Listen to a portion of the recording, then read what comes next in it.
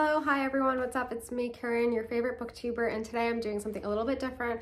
I've not done this for either of the years that I've been on YouTube. I think this is my third year, and holiday season is upon us, and I thought I would put together a Bookish gift guide. Now, if you don't know, if you don't follow me on IG, if you're not part of the newsletter, by the way, I have a newsletter, link in bio to sub, I'd really appreciate it.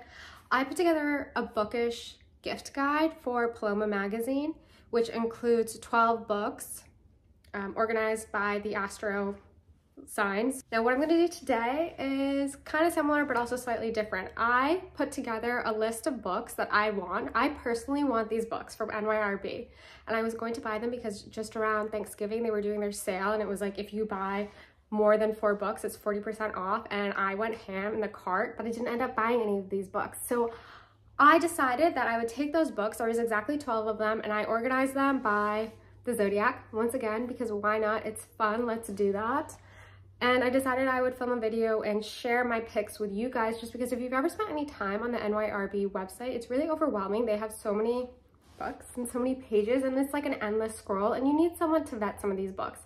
Now, as I say that, I do need to put a warning. I've not read any of these books, but these are on my mental TBR that, you know, if there was a sale or if I was at the bookstore, if I wanted to make a little purchase, I would probably buy these, but I've not done that yet. So anyways, without further ado, this is what we're going to do. The astrology sign, the book I picked, a brief little summary. If you are interested, if you want to see another one of these, let me know. I would love to do like my stocking stuffer suggestions, all from the Essence sale.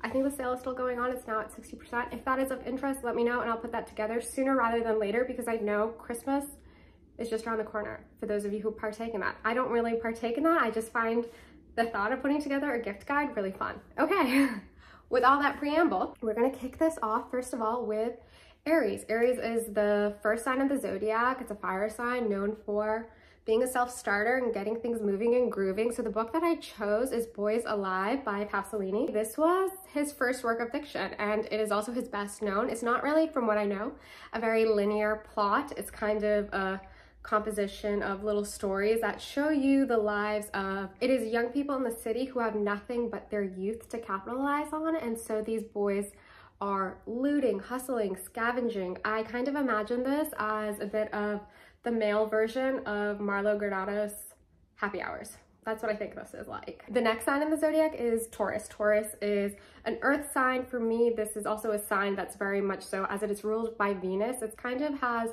an interest in the body. It's very sensual, down to earth, chill. And the book that I chose was The Limit by Rosalind Belben.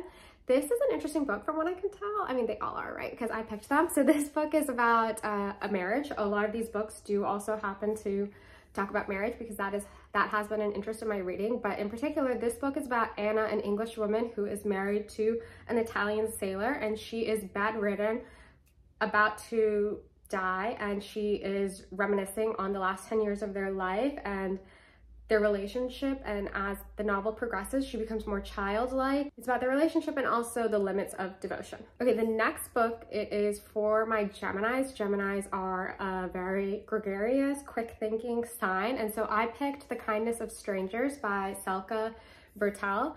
This book, it is not fiction, it is a memoir. Our author was an actress and screenwriter, and this is kind of her recollections on showbiz, taking her from Europe to Hollywood and the various characters and personalities she comes across in 20th century showbiz.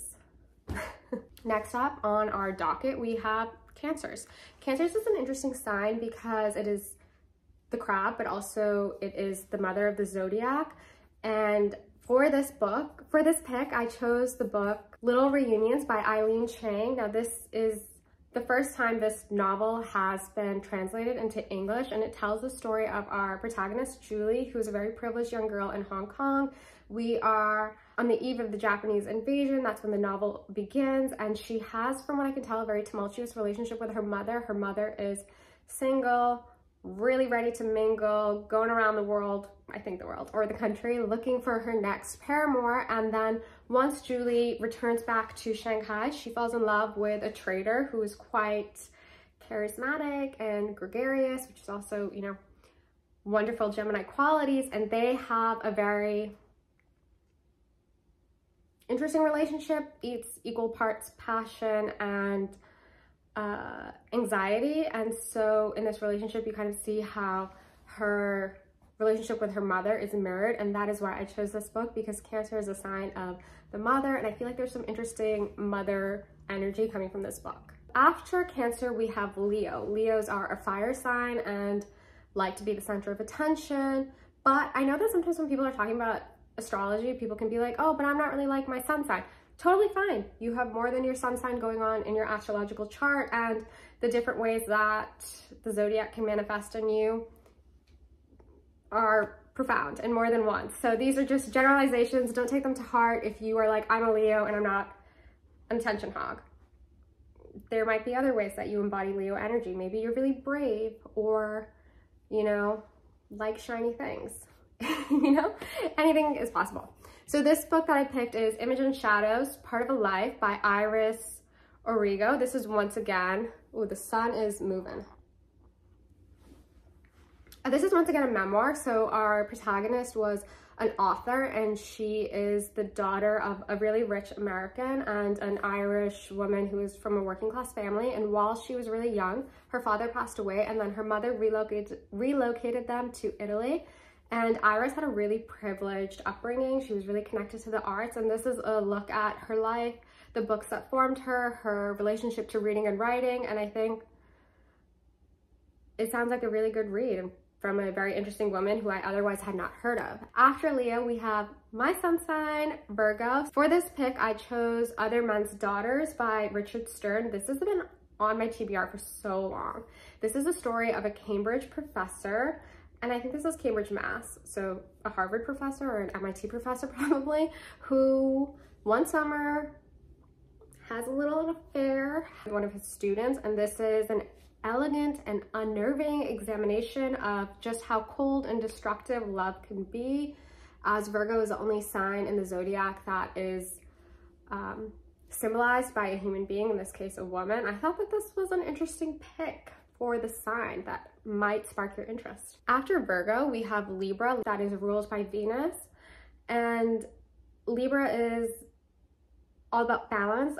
These people are also really good, I think, at speaking to people. They can be quite charming and have the gift of gab, in my opinion. And for this book, our author has put together 50 observations and of different writers, composers, and artists, all like Soviet time, kind of just looking at the demands of arts and politics on their character. So the 50 people are all categorized into different subsections. We have the poets, the prose writers, the Yiddish poets, Soviet Ukraine, visual artists, and then music, theater, and dancer. And I feel like this is just a very interesting way to look at the artists and creatives of the time. After Libra, we move on to Scorpio. Scorpio is ruled by the on-again, off-again planet Pluto, and is a very intense sign. It rules the areas of like death, sex, psychology. We're going deep, and for that I chose the book Basic Black by Pearls. This is a book about a Toronto housewife who is having an affair with a guy who I think is a spy, and they're meeting all around the world, Tangier, Hong Kong, Rome, and you know, the affair is moving along, it's chugging, it's moving, and then suddenly something goes amiss, and our protagonist, this Toronto housewife, has to revisit some of her memories and the sights of her impoverished immigrant childhood, and she's really just discarding her pearls for a more exciting life. I don't know. That's all I've got for you.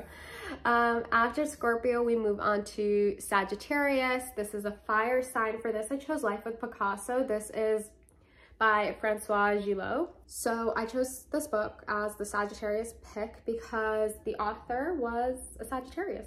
So it seemed kind of easy in that regard. And so Françoise Gilot, for those of you who might not know, she was involved with Picasso. She met him when he was like 61. She was in her 20s. She had 2 children with him. And this is her observations on life with him, his thoughts, his habits, whatever it may be. But it's also a look at, you know, her life and what it means to be the muse. Okay, next up, we've got Capricorn. Capricorn is a really interesting earth sign. To me, it is well, not to me, it actually is the father of the zodiac. So we're thinking, you know, business-minded, getting things done, bit of a loner, and for that reason, I chose the book My Friends by Emmanuel Bove. Now, I actually think that this is kind of an unusual book because I don't necessarily think that this protagonist embodies Capricorn qualities, but they are a bit of a loner, so that's why I decided to pick them. This book begins with a line: "When I wake up, my mouth is open, my teeth are furry. It would be better to brush them in the evening, but I am never brave enough." And as the novel progresses, we see this individual, all he wants is love, he wants friends, and he is exploring the streets of Paris, looking for them, but unable to find them. And though we do laugh at Victor, that's the name of our protagonist, we also feel for him because he is the everyman. After Capricorn, we've got Aquarius. Aquarius is an air sign. They're an innovator, they're an individual, they're doing their own thing. And for that reason, I chose In the Café of Lost Youth by Patrick Modiano. This is a book about 1950s Paris. It's shadowy, it is dark, it is the world of writers, drinkers, criminals, drifters, whatever it may be. And for that reason, I just thought it really suited Aquarius. But not only is it about those individuals, those like characters and types that we come across in society, this book is told in 4 parts. We have 4 different narrators, and they are all obsessed with Loki, who is a youthful young woman who can't be pinned down by these men.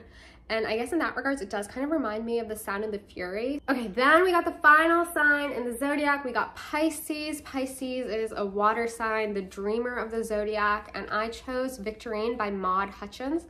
This book is looking at a family life in America. We have Victorine, who is 13 years old. She is getting a lot of attention for her body, cutting into her sexuality. Her brother is quite annoyed, from what I can understand, by their father-like figure who is a womanizer, and their mother is drifting about in a narcotic daze. And I think that this is a story that is exploring sex and society and culture. And I think that if you liked the beasting or like family type stories, maybe this would be for you. But I chose this for Pisces because, one, the cover is quite dreamy, and that to me is very Pisces and pastel hued, but also I think there's something about the language that was used in the summary that just made me think of Pisces. Okay, that's this little Astro book guide for NYRB. Let me know if this helped you in your book buying, Christmas shopping. I hope that it did, and if it didn't, maybe this introduced you to a new book that you might want to check out. And with that, as the light is washing me out, I will see you in the next video.